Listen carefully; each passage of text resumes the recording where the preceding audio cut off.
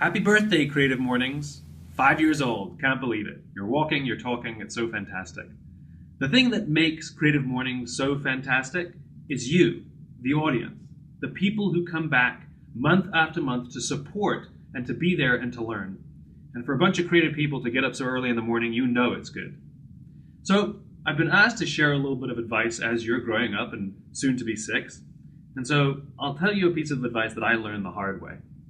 What I learned is that I don't have to know all the answers, and if I don't have to pretend that I do. The opportunity to ask others for help and admit when we don't know things, and even admit when we make mistakes, means that people will rush to our aid and will be there to help us. If we claim we know all the answers, if we hide the mistakes we make, then people will think things are fine, and so they'll leave us alone. And it's not that people don't want to help us, it's that they don't know when they can.